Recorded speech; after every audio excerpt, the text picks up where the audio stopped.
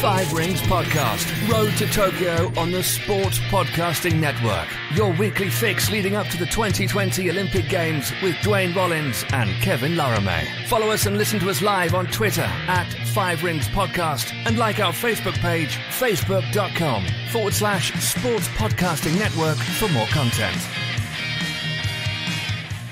Good day, good night, and welcome to the Five Rings Podcast. I'm Kevin Laramée, joined by Duane Rollins. As always, Duane, we're back looking at Olympic sports, amateur sports. Doha, the World Championships, is upon us. I'm having flashback. I'm having fun. This is what we're here for. Absolutely. This is, in many ways, this show today will be a dress rehearsal for those that are new to us to understand how our shows during major events happen during the Olympics. During the Olympics, if you don't know, we do go daily. Maybe even plus daily in some cases. Certainly, we started on day -2 for Pyeongchang and went through, of course, to the games +1, basically, and did daily what we call our medals. So we do gold, silver, bronze medals each day. That's an overall sort of medal, and I think you all understand what a gold, silver, and bronze medal means. But we don't necessarily restrict it to just performance. It can be, often is, but it can also be concepts. And you'll understand what we mean when we come to it. We also give what's called a wood medal. A wood medal is for our most disappointing aspect of the day. And again, not necessarily a performance. Can be, but not. It can be a concept. It can be a thing. And usually the wood medal often is a concept more than a performance, because I don't really like to call out athletes unless they had something particularly go wrong. And then we also added during Pyeongchang, we added what we're calling the poutine medal. And that's because Kevin and I this is a show that looks at the world, but is Canadian in its focus. So we like to sort of acknowledge our Canadian athletes because we follow them a little bit closer, Kevin. And I'm excited to get down and have another medal show because they're the bread and butter of what Five Rings is all about. Also, our Canadian athletes, outside of once every 4 years, don't necessarily have a lot of a big of a platform. So whenever we can, we'll try to talk about Canadian athletes. And quickly, if you don't know what poutine is, it's something the athletes would never eat. It's something I just had for lunch and I needed a nap after. All right, before we get into our medals, though, how was your first 5 days of watching the World Championship from Doha? What's your overall thought watching a few competitions? Not necessarily any spoilers for your medals, but anything really that attracted you so far? Yeah, I've enjoyed it a lot, and I got to give credit to the CBC News app, sports app, which has provided pretty much universal coverage of the sport. You can't pick and choose like during the Olympics. You can't just watch the pole vault, for instance. You have to cover it's BBC coverage that we're getting, which is fine. But in a one event sort of situation, it's not a big deal to not be able to jump around. You're really just not able to focus on a single field event, basically. They go to the track whenever there's a chance. It's very similar to how we're used to watching the Olympics in the past, prior to the over-the-top sort of emergence the last couple of Olympics. And it gives me a lot of hope that Tokyo is going to provide us with a lot of great coverage on the various apps here in this country, because the streaming has been seamless for the most part. Very sharp quality, very consistent, reliable. That's something I've worried about and hasn't always been up to snuff the last few years as over-the-top sort of emerges, but it looks like it's here in full force, and I've been able to watch, I would say, about 3/4 of everything so far. Well, that's a lot. I know I spent a lot of times last night. I didn't watch it live, but I did watch it almost in entirety, the 50-kilometer walk, and I thought that was, for me, awesome. And it's unfortunate that it might be an event that's taken away from the World Championships and the Olympic movement in the future. And friends of the show, Evan Dunphy, which, by the way, spoiler alert, did win a medal, best performance ever, bronze medal in the 50-kilometer race walk for Canada in the men's race. It's a shame that it's an event that might be taken away. I love those long events. I know they're not TV friendly. You need to be a geek like I am and like you are to watch it. But the tactic, it evolves along the 50 kilometers. It's totally a different tactic. And we saw a lot in that race. And maybe it's the cyclist in me, because of the tactics are similar. Of course, you don't have any drafting in race walk because they're not going that fast. But you do have the tactics that are similar. And to me, we're going to miss something if we take off all those marathon, we take off the 10,000 meters, we take off the 50-kilometer race. The long endurance race are a sport and an event in itself, and the tactics and everything surrounding them are they're different than the 20-kilometer race, and it would be different if it was 100. There's something on their own, and I think it would be something terrible if they are taken away from the next World Championship after 2022. No, for sure. And look, I mean, it's the closest thing we have in the Olympic movement to an ultra distance. It is longer than the running marathon. It is the longest single distance other than that anyone on foot. Like bike is longer, but bike. Sorry, I was going to say you bike longer, but it's a bike. It's not. You're not running. And the triathlon distance would be similar in terms of the overall distance. I actually would be a little bit longer. I suspect. I don't know how long the bike is. 50K in the bike in a triathlon on the Olympic side. I think a bit less than that, but yeah, I think so. Someone's probably yelling at their devices right now, but no, yeah. Yeah. Overall, it'd be a similar distance. So, but again, like that's not on foot. And I'm an advocate, as I've said before. We had a show once where we talked about what sports we'd like to see added to it, and I was an advocate. One of my picks was ultra running, because it is its own little thing that's out there, and the marathon is its own unique distance right now. But as odd as this sounds, there are people out there that are really, really good distance runners that aren't fast enough to run in the marathon. They don't have enough sprinting skill because it has gotten to that point. So a 100-mile race, which is what the ultramarathon distance would be, I think would add a lot. And that wouldn't be TV friendly at all. But it doesn't matter because you know what? We've got skateboarding in the Olympics. We've got breakdancing in the Olympics. We can surfings in the Olympics. There's tons of TV friendly stuff out there. We can keep a road race in. We're not asking you to put it on your TV. Just give me a feed. Just I don't care. Put a fixed camera on. Just on the freaking start and finish line, and I'll watch it. But the race walk itself, the strategy. Suzuki from Japan, Duane, starting really, really strong in the 50K. And by the end of it, he was going almost a minute slower than an Evan Dunphy. But and like for 4 straight lap, he was stopping at the feed, just walking basically, not even trying to walk fast to take some fuel and then continue. But the Japanese Suzuki was able to hold on. Evan Dunphy finished third behind the Portuguese Vieira in second. I really enjoyed that race, Duane. Of course, the elements were something, and you can see that it was difficult, and there was 15 race walkers that did not finish the race. I think it's 24 on the women's side, and that's insane. But the event itself, it was at night, 11:30 on day 4, at night, almost midnight. But it was one of my favorite events so far. Yeah, well, for sure, and it helps that we know Evan a little bit, and he is a very outspoken advocate for clean sport. I've been on this program a couple times, finished 4th in Rio in a very exciting, dramatic moment on the final day of the Olympics there in the 50K. It's the final day, the second final day. It's the final weekend at any rate. So we're happy for Evan to get that medal at the world level. He's already had a gold medal in the Pan Am Games. I believe he's a gold medal at the Commonwealth Games. So he's had a successful career regardless of whether he manages to get an Olympic medal. But you would certainly think that winning the bronze medal a year out from Tokyo would put him amongst the favorites in the 50K distance heading into 2020. And we are cheering him on. The local guy will obviously have a lot of pressure on him in that particular event. Well, putting race walking on the map for us Canadian too, once again, a pioneer, the best race walker ever coming out of Canada, Evan Dunphy. For me, is an inspiration, never quitting, working a lot with community sports, with foundations and different organizations to raise fund for athletes young people, future athletes that cannot afford sports. Evan Dunphy, congratulations once again on your bronze medal. But speaking of medal, Duane, let's start our medals for today. Let's start with what I had for lunch. Let's start with a poutine today. Our poutine medal, I am going with Mo Ahmed, 5,000 meter Canadian. Well, obviously it's Canadian. It's a poutine medal, a bronze medalist in the 5,000 meters in what was one of the fastest 5,000 meter finals that we've ever seen at a major championship. For a Canadian to be involved in that is something that we're not used to seeing. This is an event that has not traditionally been very successful for not just Canadians, but North Americans in general. It is dominated, obviously, by the Kenyans and the East Africans in more globally. And it was really interesting to see a guy up there that has really come onto the scene over the past few years. And again, when you talked about Evan and sort of pushing boundaries and becoming the first to do things, I think a lot of that applies here as well. He has, there are Canada in general, and Athletics Canada has done a very good job quietly of bringing this program back from the near dead. And, if you go back to the Beijing Olympics, they were almost non-existent on the track other than poor Perdita and falling over the hurdle.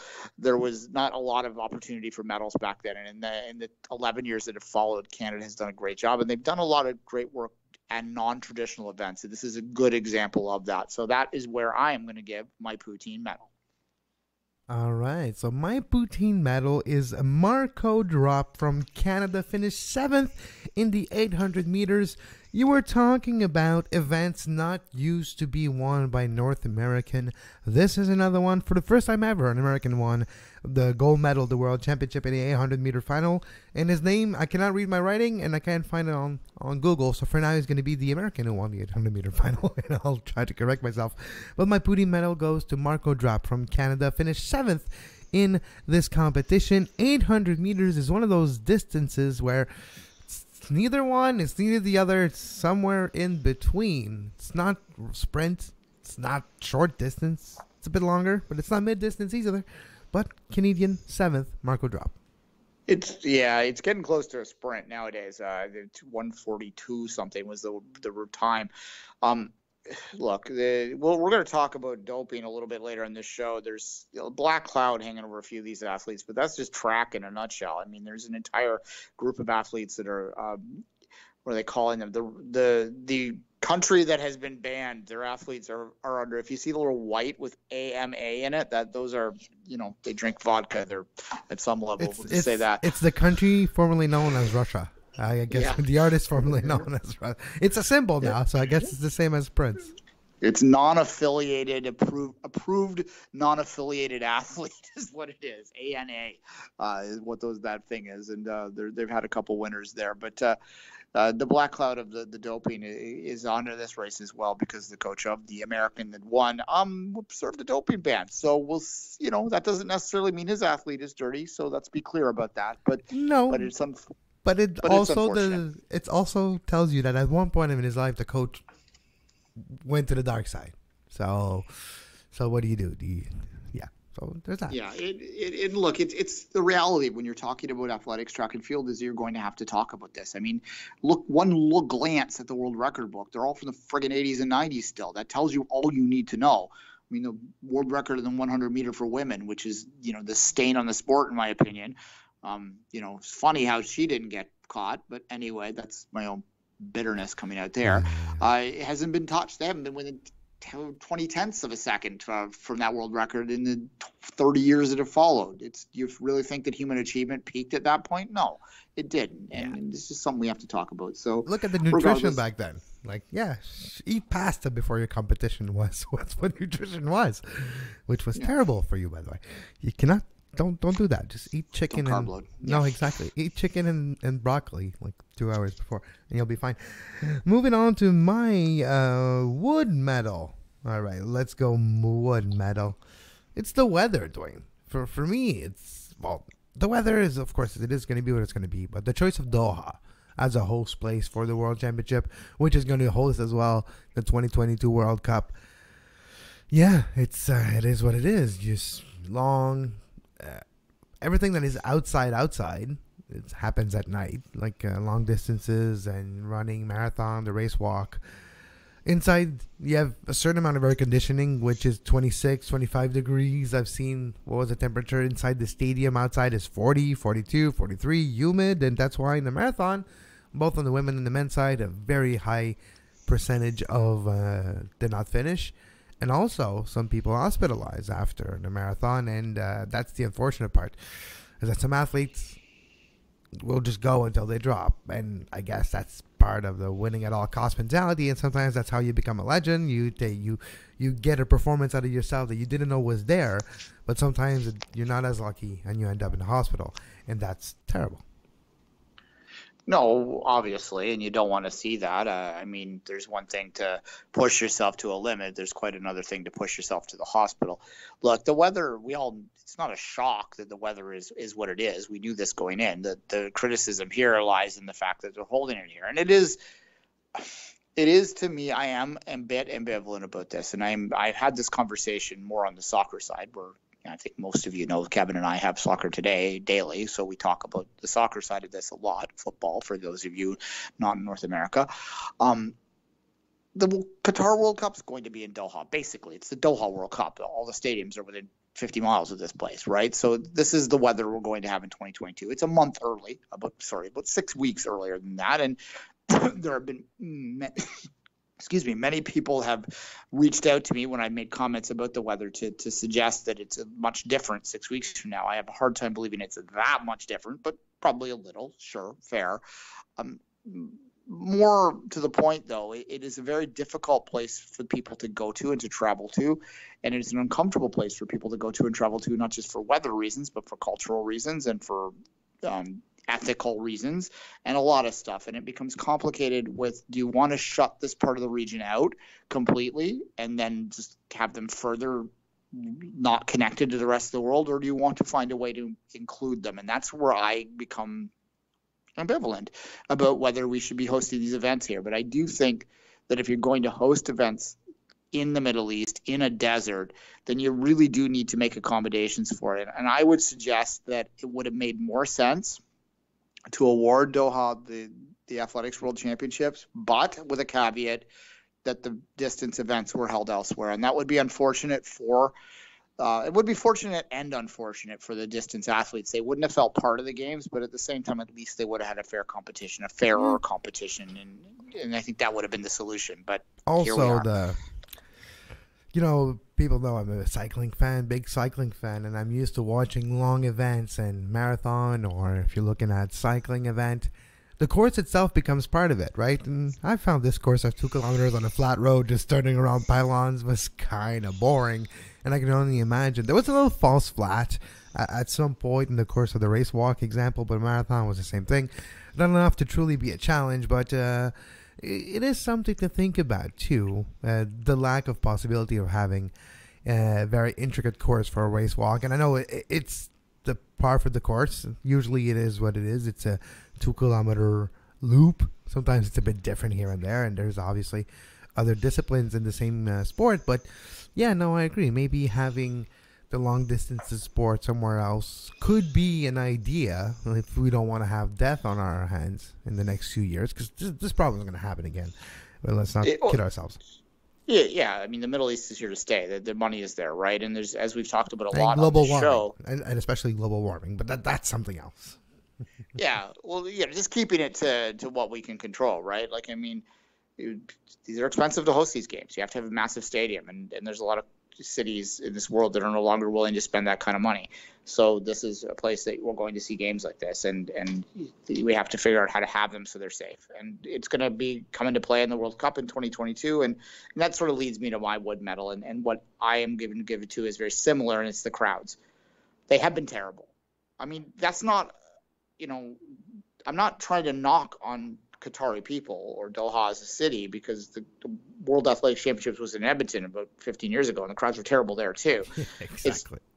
So it's not just that, but this is a place that's going to host a World Cup in 2022, and a big part of the reason the crowds are so bad it's not in Europe, but it's adjacent to Europe, is because it's hard to travel to, and it's not a place people want to travel to. And I hope that there is some kind of lesson that FIFA is taking from this to make sure that we don't lose out on the vibrancy of a World Cup crowd, because right now I have worries about this, that there's going to be a lot of games in the group stage of the World Cup that are played in front of half-empty stadiums, and that's not – so go ahead. I was going to say, look at what is usually in the Olympic game or World Championship the key event that draws crowd. 100 meter. Okay, how many people were there? I think you can probably name them. Yeah. There was nobody there. I could see the design. I could see the seats were made of plastic, and I can tell you which year because I could see the serial number on the damn seats on the television screen because there was nobody there.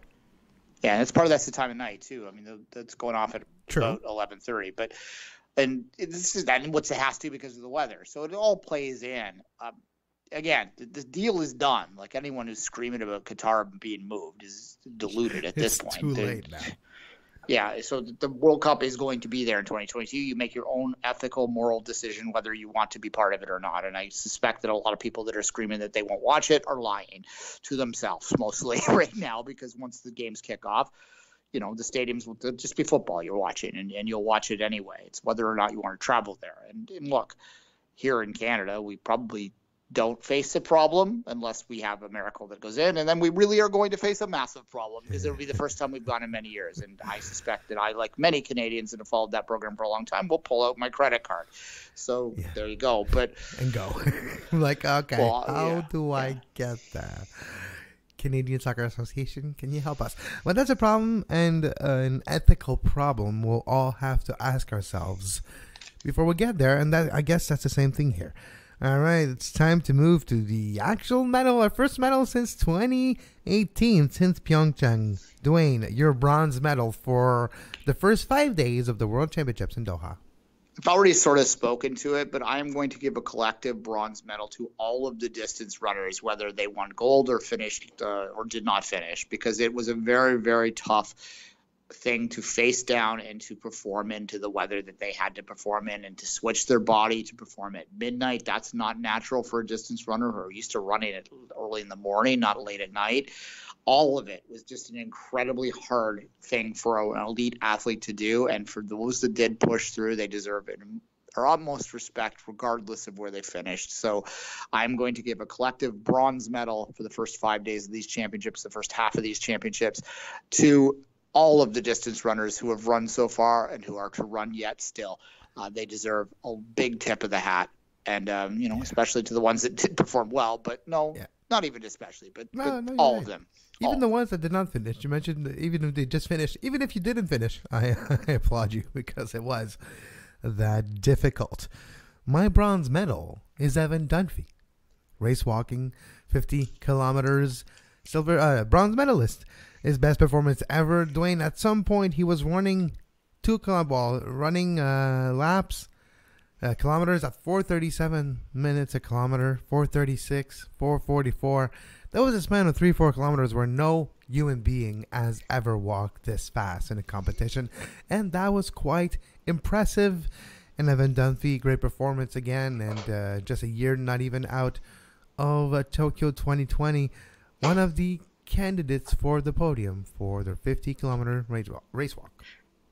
For sure. And obviously he will get a big push here in Canada over that year. We'll get to know his name, and I think he's going to be a very compelling story that the CBC is going to tell us a lot about, because his event will be his best event will be at the very end of the games, which will allow them to build up to it a great deal. So that'll be fun to watch next year for sure, Kevin. Let's jump into my silver medal, which just happened today. And it's a battle. I'm going to name a dual silver medal to the gold and silver medalists in the men's pole vault. First, the young Swedish teenager, Aman Duplantis, which is a great name for a pole vaulter. You plant the pole. Yeah, Duplantis. Yeah.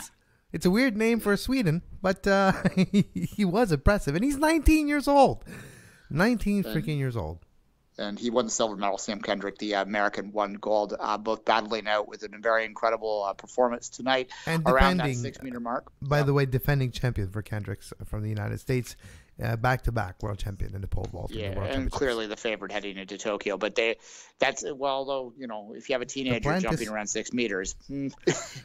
Duplantis is going to win next year. But you're absolutely right. That was a great competition. It was long. It was full of suspense. Both making tries in the third try just before it stops. You think it's over. No, one clears the bar, forces the other one to go.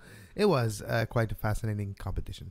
And the jumping events in general have been pretty good. I think, in high heat, it's a little looser for speed-related events. So I think, and for flexibility-related events, it actually is a benefit in some cases, although there's a limit to it. But you have seen some really good high jumps today in the qualifier. Canadian got through there too, as well, for what it's worth. Pole vault yesterday for the women, 2 days ago for the women, I should say. Canadian finished 5th in that, if you care. But the Russian athlete, I guess, I just spoiled it there.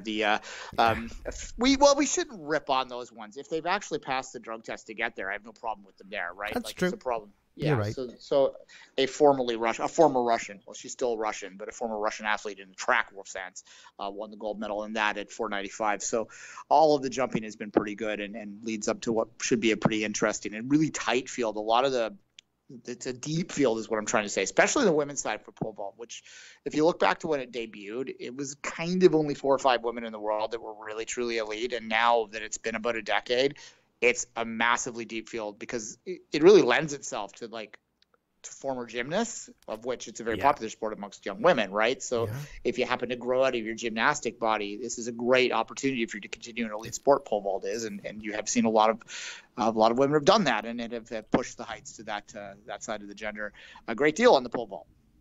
If you're hearing thunder or something on the audio, it's because there's probably a cyclone happening outdoors. So I'm just not going to pay attention to it. And if you see me fly away, well, you know what happened. So moving on. I agree, Duane, though. The pole vaulting competition, athletes or gymnasts that too tall or too old. Okay, so once they're 17, they're too old for the Olympic cycle. I'm kidding. But the aspect of the lower center of gravity for women and the way they jump, and it's exciting. And jumping sport, you're right, have been fun. Even the long jump has been really fun. We've seen the longest jump in 20-something years with 8.92 meters from a young jumper earlier this week, but it's not in my medals. My silver medal, Duane, is Aaron Brown from Canada, because he's always in the shadow of Andre DeGrasse, growing up at the same time. The Canadian champion right now, 100 meters and 200 meters.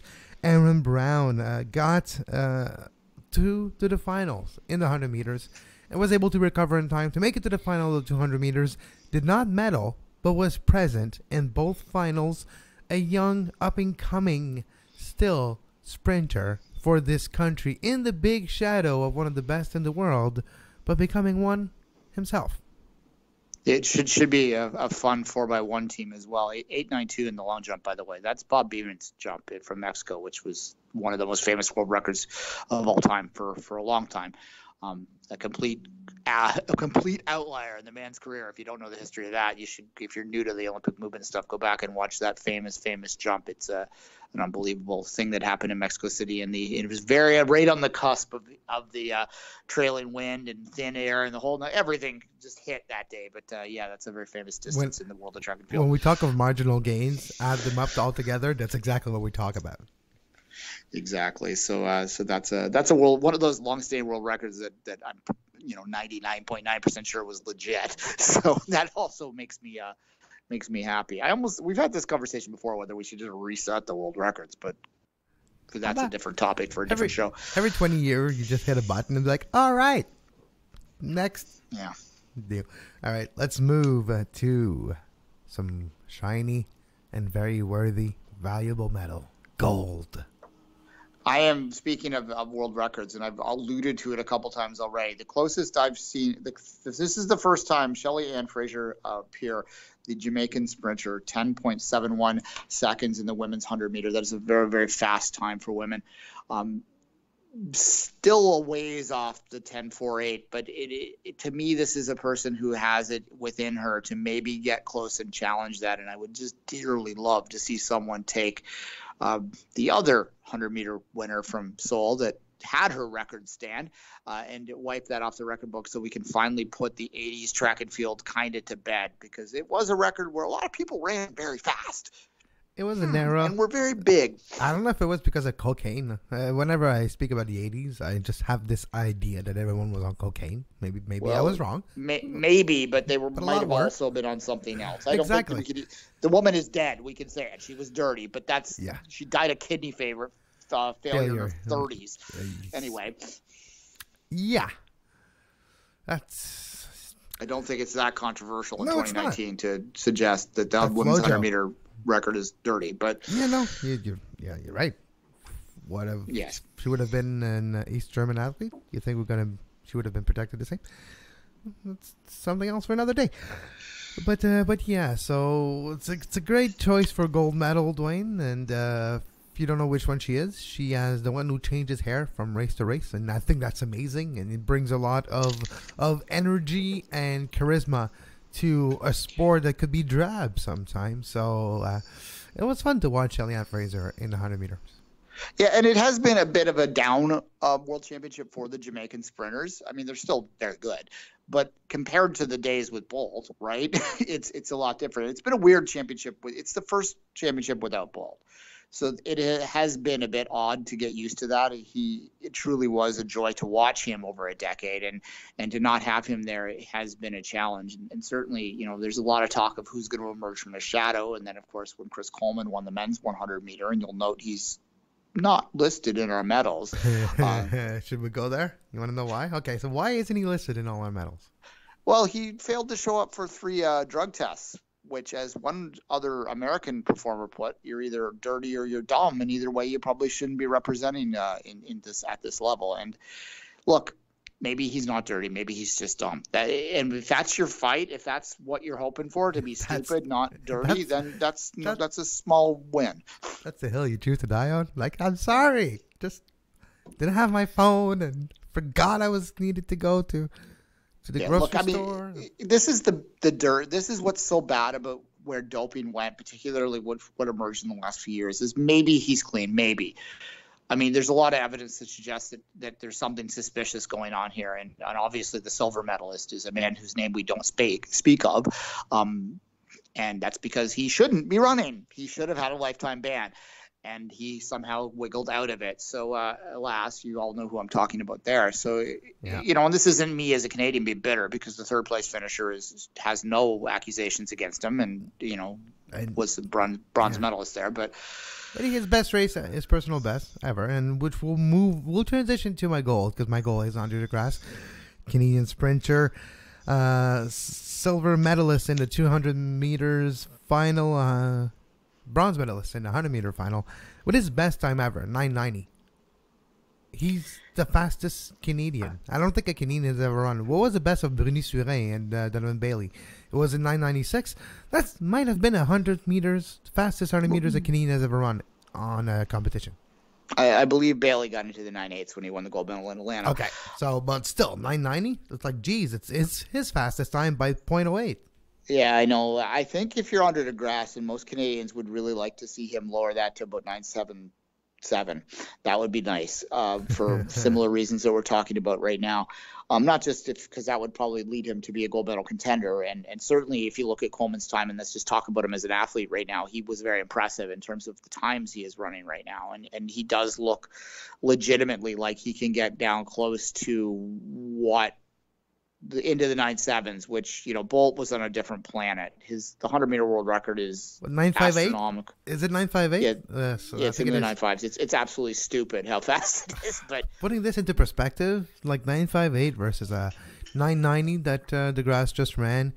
9.98 was DeGrasse's best, which got him a silver medal at the Olympics, just behind Bolt. So you think that, wow, it's insane. 9.58, but it's crazy. Bolt, that was the 200 meter time he put down. He was 9.19, I think, 19.19, I think. But which is less than if you would add to the 210, the 200 meters together, right? It's less than that. It was more impressive to me, and I think DeGrasse similarly is more impressive in the 200 meters, because they both are sprinters that would accelerate into the race rather than start it really explosively, and I think that would be the most impressive thing I saw with DeGrasse this week, was that his starts have improved a great deal, and perhaps there was a blessing in disguise when he was fighting the injuries. Perhaps that allowed him to work on the sprints rather than opening it full, or the starts rather than opening it full up. I'm not sure exactly how he did that, but that seems like a reason that he might have been more studied and more able to do that, because that has been the weakness of his game. It's why he's better in the 200 meter. And certainly you saw him in the 200 meter today, where he won the silver medal. He was closing down. And, I sometimes wonder whether DeGrasse might be better off as a 2.4 runner. He's talked about that in the past, and he doesn't seem too interested in running. No, because where's the money? The money's at 100 meters, right? That's where the money is. We're not going to lie. And he's one of the big figures now. He's one of the big guys on the block in the world. I would guess that if there was a 300 meter distance, that Andre DeGrasse would be the best in the world. That's my thought. But yes, alas, there is not, unless it's a match race between Michael Johnson and I was gonna say like a 150 meter race, the Skydome. Seen that before. That was a good movie. I did like the ending of that movie. Just before we say goodbye, Duane, this is not on our things, but in the men's, there was 3 Canadians in the 200-meter final. Of course, DeGrasse Brown. There was also Rodney. So I thought it was fascinating that 1/3 of the entire final of the 200 meters was Canadian. Oh, there you go. Look, there has been, as I said earlier when I talked about the team medal, the Canadian performance at these World Championships is already looking to be close to their all-time best. Although I don't know whether they're going to get a gold, which will naturally be what people focus on. But they could potentially end up with, I would say that there's a chance they could get as many as 7 medals in this. I believe their all-time best is 5 medals. That was back when Warner was winning medals in the decathlon. So what we're looking at about 10 years. 4 years ago. Yeah. So yeah, I think it was 4 or 6 years ago that we won 5 in that. But it was it's been a good competition, and it does bode well in the lead up to the Olympics. And I do think that final thoughts on this. I mentioned who's going to emerge from Bolt's shadow, and that is, I think, something that the track world, the marketers in the track world will worry about. Those of us that just enjoy competition will not. But there hasn't really been someone that has jumped up and grabbed hold of the competition in the same way that Bolt does. Even if you look at Coleman winning the 100-meter, he chose to pull out of the 200-meter rather than go for the double, and that might have been Well, you have Noah Lyles there. You have one of the best right now, Noah Lyles, who chooses not to do the 100 meters too. So I think it's a bit maybe not a coincidence if both don't want to compete against each other, maybe because they know their levels are similar too. Yeah, and look, the 200 is a different race. I actually think the 200 the 100 is the glory event. Like, no one's doubting that, but the 200 might be the better measure of pure sprinting ability in my mind. That's a debate that you could have. It's a barstool debate, really, but certainly it would have been nice to have somebody grab a hold of that and grab a hold of this competition and prove it to be their own. I mean, even go back to London, there's no one on the distance side of things that has jumped up and grabbed it either, and that could be a part of the weather and all that sort of stuff too, which means that everything's wide open for next year, which will set up a very interesting Olympics. I was going to say the weather is going to be hot and humid in Tokyo too, so it's not just a desert problem. Yeah. The last final thought I'm going to say is that what, if anything, has jumped out at me in this competition, it's because there hasn't been anyone on the track that's grabbing a hold of the reins and saying, this is my world now. It's that the field athletes have had a great chance to stand up, and some of the field competitions have been quite remarkable and fun to watch, and that's a good thing for the side of track and field that doesn't always get the attention that the runners do. No, I absolutely agree, and we'll continue to watch, of course, the World Championship. Maybe Duane and I will find time to pull off another 5 rings this week, maybe for patrons only. So become a patron. Make sure you do not miss special bonus shows on our premium feeds. Go to patreon.com/sportspodcasting network, as you see on your screen. Become a member of the Two Solid Toots tier, $5 tier, and you'll have our special podcast next time Duane and I decide to do a special 5 rings show, probably covering the World Championship. On that note, we'll be back next week with more, probably another round of medals covering the Doha 2019 Track and Field World Championships. You can follow Duane on social media at 24th Minute, myself at Kev Laramée, and until next week, as always, own your podium, folks.